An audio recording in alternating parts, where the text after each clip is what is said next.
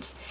And I know we generally don't think of like 1940s entertainment as pop culture, but it is.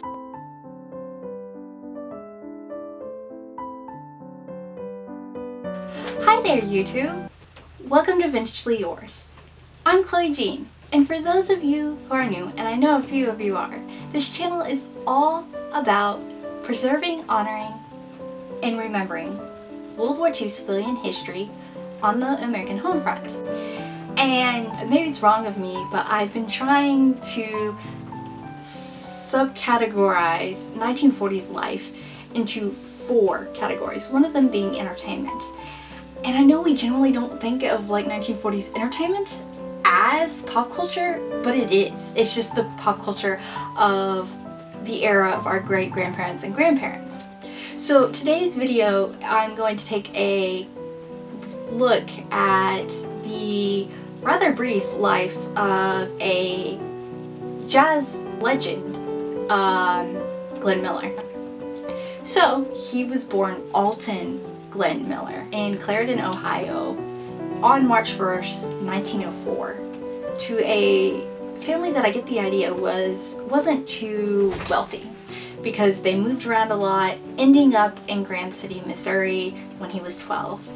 And he worked as a cow milker and swept out a butcher shop in town. And it's kind of unclear of how he got into music, but he was definitely playing trombone by age 12, because there is a bit of a dispute. Either he traded the mandolin that his dad brought him in for a trombone, or the butcher he worked for gave him an old trombone. But we do know that he played, in addition to trombone, clarinet and mandolin. So once again, by the time Glenn is high school age, the family moves again to Fort Morgan, Colorado, where he enrolls in the town's high school and plays football and joins the town band. And he played football rather well because he wins the title of Best Left End in 1919, but he graduates at 17 because of where his birthday falls in the year.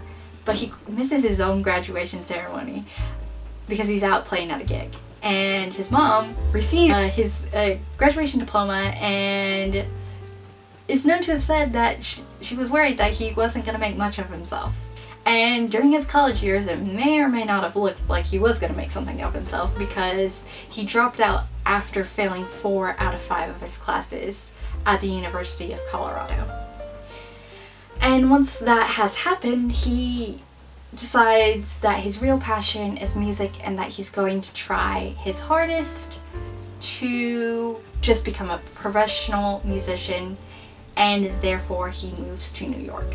There is a bit of a gap, but 1926 finds him working in LA with a musician, Ben Polyak's band, and doing record deals with Victor Young, who is a record executive. It's during this time that he's also writing compositions. He begins writing compositions, and he writes what becomes Moonlight Serenade as Miller's tune. And then unfortunately his solos get cut during this time in the band, so he decides that he's going to concentrate on composing music and let the band kind of be his source of income while he puts all of his energies in composing. 1928 is actually kind of a really big year for him, because not only does he marry his college sweetheart, Helen Berger, he also publishes the book Glenn Miller's 125 Jazz Breaks for Trombone. Also, he writes the tune Room 1411, and it gets recorded on the record Benny Goodman's Boys. So now, through the 30s, he just, keeps composing, keeps working. He's in several different bands and arranges music for them. And in 1935, he forms the All-American Band for the British director Ray Noble. And in addition to playing the clarinet in that band, he also composes music for them. And he appears in a band in the 1936 film, the broadcast of 1936, playing the song Why the Stars Come Out at Night. All of this arranging and being in a band and musical performances leads him to the decision that he's going to try to form his own band in 1937, which unfortunately does not gain enough popularity to become anything. So he has to give his band members their pink slips on New Year's Eve 1937, which really depresses him. So Benny Goodman has a talk with him and just says, stick with it, and he does. And he comes to the decision that he needs to set his wind section apart from other jazz bands. So he comes up with the idea, and I'm no musician, so I'm gonna butcher this. So he decides to have a clarinet play a melodic line of a song over 4 saxophones, while the first saxophone plays the same note and the others support the clarinet in that first saxophone melodically.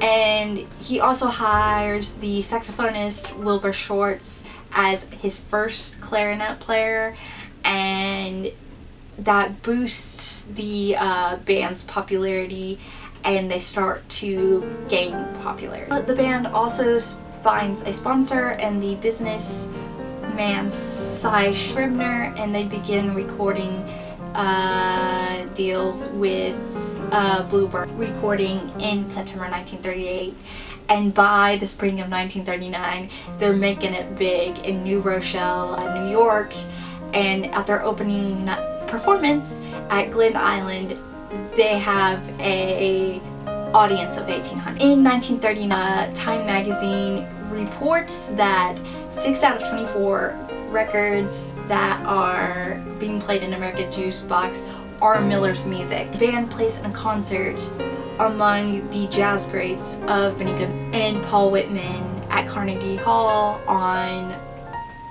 October 6, 1939.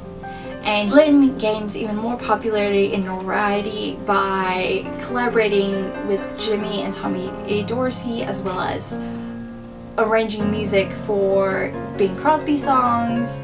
And starting in December 1939, his band actually finds a radio broadcasting sponsor in the form of the Chesterfield Cigarette Music Hour, and they play 3 times a week, Tuesday, Wednesday, and Thursday night for the radio program till September 1942, and it is immensely popular. Chesterfield Cigarettes, according to the Times, say that they've handed Glenn the Pulitzer Prize for jazz. And kind of what brings them popularity is, for the first 13 weeks of the program, the Andrews Sisters, who I did a video on, I will link down in the description box, so if you want to watch that one, you can. They were featured on the program. 1942 is actually a really big year for Glenn, because in February he receives his first gold record for Chattanooga Choo Choo. 1941, the band appears in the movie Sun Valley Serenade, and then in 1942 they appear in Orchestra Wives, which the public simply adored. They were contracted for a 3rd film called Blind Date. However, that never actually happened because Glenn actually joined the military in the summer of 1942. So originally he is classed as what is known as 3A because he is 38 years old, wears corrective glasses, and is married, so that means he's unlikely to serve.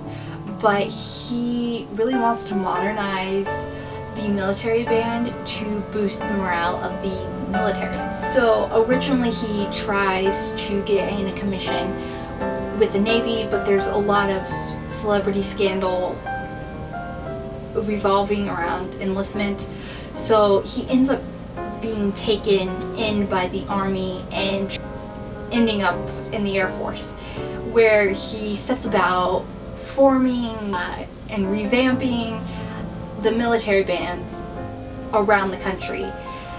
And just before he ships out in 1943 to England, he forms the Glenn Miller Air Force Orchestra, which joins him in England. And so in England, he gets his chance at boosting morale. In 1 year alone, he had 800 performances, 500 of them being radio broadcasts heard by millions, and about 300 in-person and performances at concerts and hospitals, and he even broadcasted in German radios at times. In 1944, in the latter part of that year, it is decided that the band should go into Europe, and by December we have gained a foothold in Normandy, and so the Allies are in Europe and they need morale boosting because we've been fighting for, at this point, almost 4 years. And so decided that the band should go do some morale boosting. And they're going to be headquartered in Paris. But there's delay after delay and on the Paris end. And so Glenn starts getting impatient. And he is scheduled to head over to Paris on the 13th of December. But due to bad weather, his flight for the 13th and the 14th are canceled.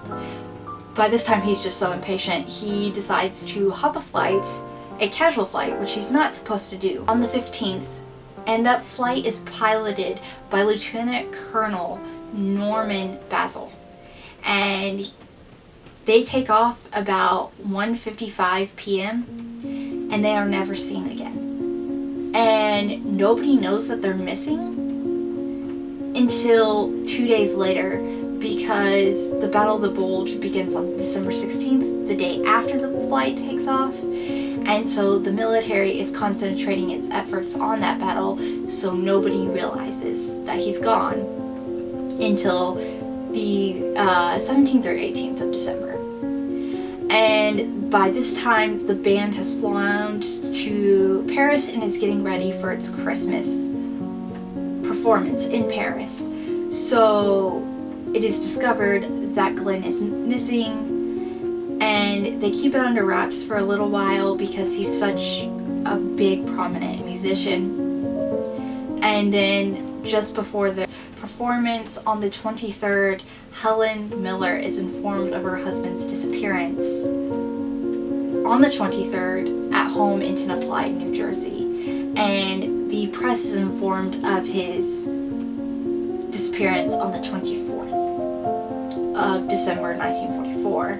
The band goes on to play without him and throughout the war and into the 1950s. Of course, there is an investigation, and that investigation is undertaken by his second cousin by marriage, Orville Anderson. And it takes him quite a while to find out anything. But by January 1945, a year after his disappearance, it comes to light that the plane was lost over the English Channel due to 3 factors, which is human error, bad weather, and mechanical failure. So no one on that plane survived. So he is declared dead a year and a day after he goes missing, which would be December 16th, 1945. And later on, Helen receives a Bronze Star for his service, and he has a memorial marker in Ellington National Cemetery, which is actually one of the few places that he is known as Elton Glenn Miller. As I said, his band kept playing into the 1950s, as well as even today, so his legacy lives on. And I know that no vintage dance or reenactment is complete without one of his songs being played. I didn't actually know that much about his life until I, of course, researched him. He was just that name and a musician. So I hope that you've learned something. And if you're a Glenn Miller music fan, drop a line and down in the comments section letting us know what your favorite song of his is.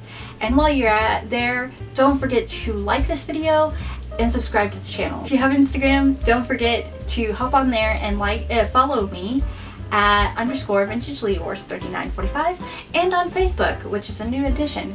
I'm just Vintage Lee Yours on there. I am so looking forward to getting to know all of y'all. I will see you there on my social media pages and in my next video.